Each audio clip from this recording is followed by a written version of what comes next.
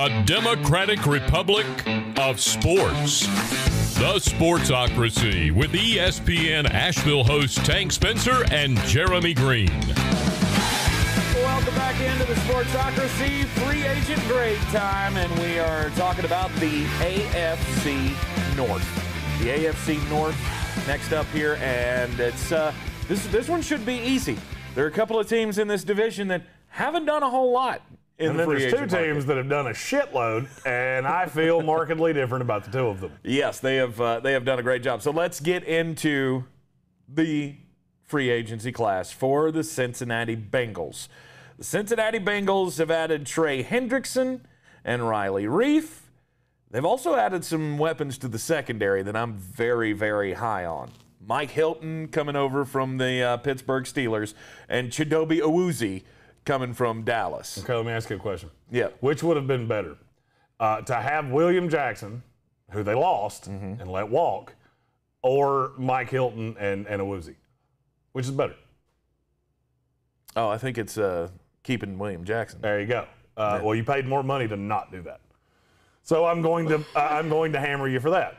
Okay. Also, who was my favorite pass rusher in this class? Carl Lawson. Okay, you lost him. Who did I think was the most overrated pass rusher in this free agency class?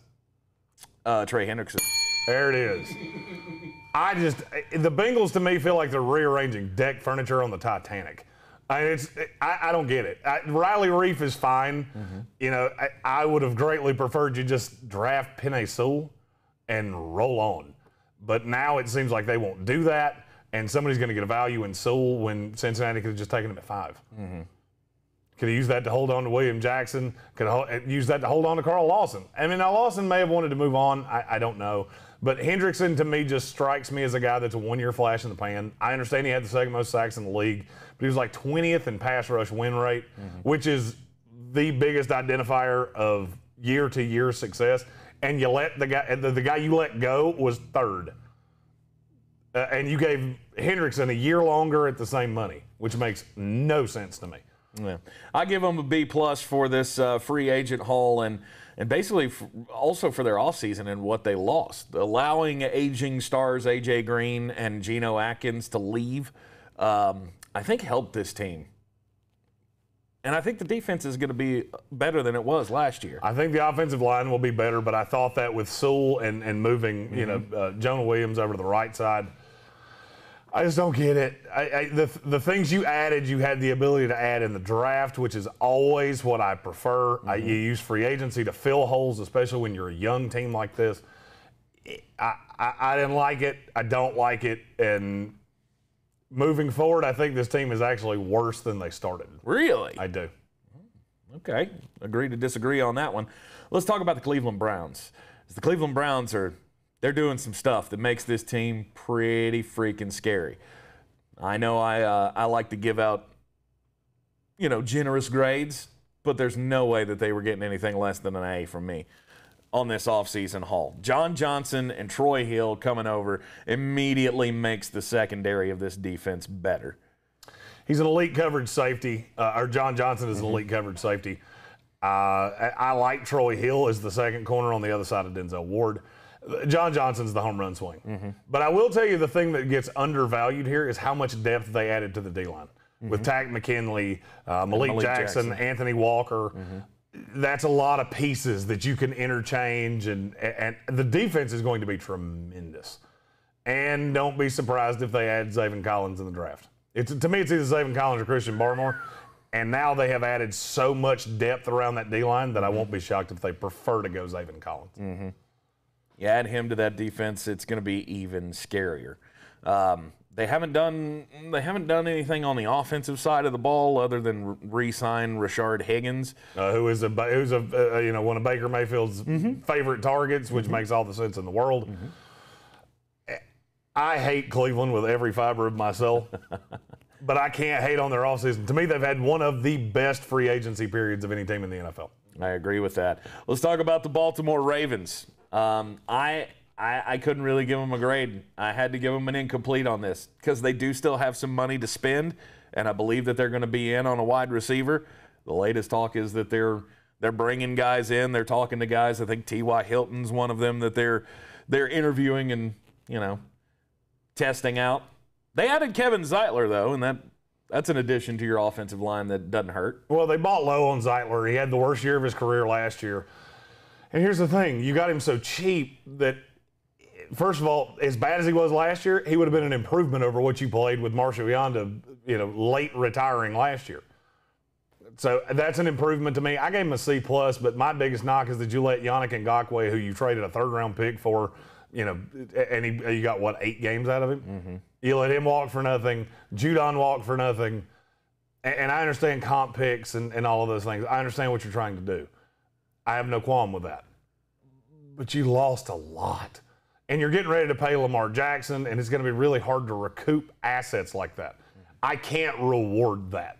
I do applaud them for not overpaying because Ngakoue did not fit in this scheme, and I'm not huge on Judon. That's the reason I didn't kill them for this. Mm-hmm. But it does bother me that you gave up a draft asset for a guy that you didn't have for that long, for long enough, in my opinion. Right. Now, you'll get one back. It could be a 3, could be a 4. So you'll get that back, but it's 2 years down the line. Mm-hmm. And the thought process could be that's after we paid Lamar. We could use the pick more then because then you're kicking the can down the road on the rookie scale. Mm-hmm. You see how I'm speaking out both sides of my mouth with Baltimore? That's why they're a C+. Mm-hmm. Because you didn't do anything that's going to cripple you. Zeitler was high upside, and I think they will add a couple other guys. I know they've talked to Sammy Watkins. Mm-hmm. Somehow Sammy Watkins signing with the Baltimore Ravens would be the thing that made the most and least sense at the same time. Why the least? Baltimore buys low on guys, but they don't tend to buy low on broken guys. Mm-hmm. So it's a weird signing to me, but I would not be shocked if Sammy Watkins. You consider Sammy Watkins broken? You talk about people that are injury prone. Yeah, Sammy Watkins is injury prone. Okay. Sammy Watkins blows a bubble in his chewing gum and blows out his knee. Pulls his quad or breaks a toenail or some shit. Right. I'm not a Sammy Watkins fan personally, but Baltimore seems to like him. So. All right, the defending champions of the AFC North, the Pittsburgh Steelers. Of course, famously, they had the late season collapse after starting out 11-0 on the year. They got their ass kicked by the Cleveland Browns in the playoffs. And there was a lot of questions going into the offseason. And, I give them a C just because they kept Big Ben, which I think was not the greatest of moves, but what were you going to do? Juju Smith-Schuster coming back is a big plus for them. And you got him on a one-year prove-it deal. I gave them a B because they didn't do anything that's going to hammer them further long-term, and you found a way to stay competitive for another year. This is a team to me that's borderline playoff team. They're not a Super Bowl contender in any stretch to me. Mm-mm. And I'm giving them a B on the pretense that I think they're going to bring back Ali Villanueva. You got Zach Banner back on a pretty team-friendly deal, too, at 9.5. I just look at everything they've done and going, it's all kept you competitive. So, I'm not one of those that just tries to hang on to being 9-7 with every fiber of my being, but this was a very good team up until Ben's arm fell off last year. Now they need to add a running back in the draft because the combination of Anthony McFarland and James Conner, and it was just a disaster last year. Having Banner back will help that, I believe, and having somebody like Najee Harris, who I'm very high on with the Steelers, would make this a pretty complete offseason that would make them a contender in this division. Yeah, right now they're number 1 on the running back depth chart is Benny Snell. I don't see that going forward. But to me, after you take everything to account, all of the moves that have been made so far in this offseason, it appears to me that this is the Browns' division to lose. I would say so. They're the best team in the division, to me, without a doubt.